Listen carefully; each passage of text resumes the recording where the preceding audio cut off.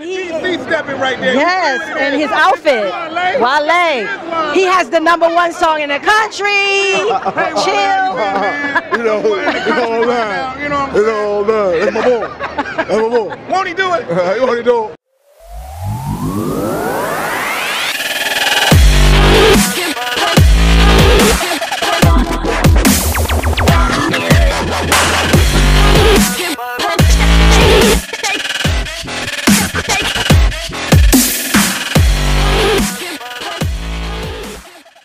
It's good to see you again, man. I haven't seen you since we did the Wild Now Tour. A lot of people don't know, one of the first artists ever called to do the tour was Wale, and he said yes.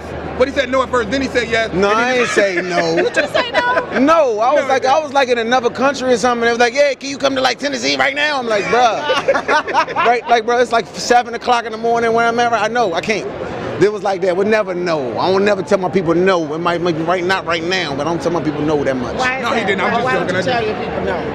We've been told to no. We've been told collectively. We've been told no our whole lives. Okay, that's right. That's important. So you try to help everybody out while they was. I'm rooting for everybody that's black, so like Lisa said it. And that is true. Like honestly, between me and you, he had an actual show that he does every New Year's Eve, and we couldn't even promote. And he still did our show, sold out both shows. He was part of history. When we came to DC last time, we sold out 2 arenas, and one night we did Capital One Arena, 17,500 people. Nobody ever imagined we'd do that when I started small, and my man came through. And the energy was on. The energy was on 1,000 too that night. Yeah, they love you, man. They really love you. Congratulations on the new song that you got out, my man. #1 on the chart. #1. Chill. We #1 on urban and rhythmic, so that means black people and non-black people was rocking with the record. Well, my girl Jamie love it. You know you gotta hear it. Well, wait, listen.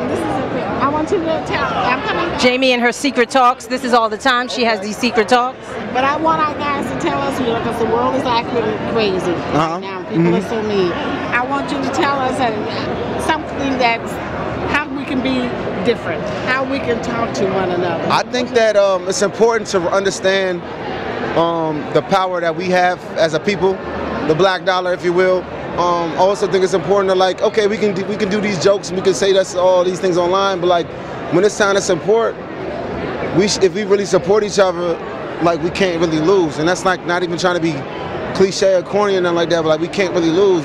And I think a lot of times we spend a lot of times pandering to different audiences that kind of parody us or kind of like us for situational purposes, and we don't do enough of like embracing us, loving us. We have a lot of talented fashion people, a lot of talented hosts, athletes, or people who need opportunities, and it's hard to get opportunities a lot of the times because sometimes a lot of people in power pander to people outside of us, which is cool. Like, you know, I got love for everybody, but when you see your brother as a threat, you're not helping your brother. So if we can kind of shake the stigma of seeing each other as a threat, I think that we probably can get further. But I mean, what do I know? And that's what we're all about with Sister 2.0 right now. Exactly. So real quick, we're going to ask you a question about fashion. But yes, let's talk. Brother to a sister, what advice would you give a sister to?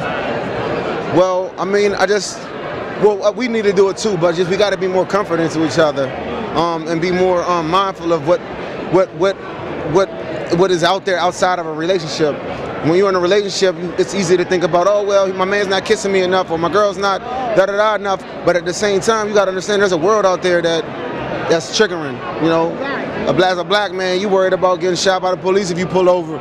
As a woman, you worried about getting heckled or assaulted by a police or another black man by walking down the street. So there's a lot of things that's going outside in the world that we don't really address, and that makes it difficult to be in intimate situations when you got other things on your mind. That's just one part, but there's that's a deeper conversation. So let's talk about what you are wearing tonight, because your outfit, like, let's get in the camera. Let's talk about it, because we love to promote fashion, and you are one of the fashion icons out there. There you go. Hey Fox. Hey Fox. Hey Fox. Hey Fox. Yes. It's me. It's me. It's me. It's you. Okay, maybe he'll come back to his question. Here we go. Now let's get back to the outfit. I love it. So let's talk about your outfit. Tell us who you're wearing. And I love the zipper. Like, look at this. This is nice. The zipper is different. It's a little Raf Simons style. Raf Simons. And then, you know, Nike. I still got my Nike boots. It is. No one's peeping the cashmere mock neck underneath it. That's right. That's right. The all black. And Raf Simons is a legendary designer. Yeah, that's right. That's right. I love it. Teenage Mutant Ninja Turtleneck. Oh, okay. There you go. There you go. This is Wale. Thank you so much. Thank you so much. We will see you on a new tour, man. I'm calling West right away. Making it happen.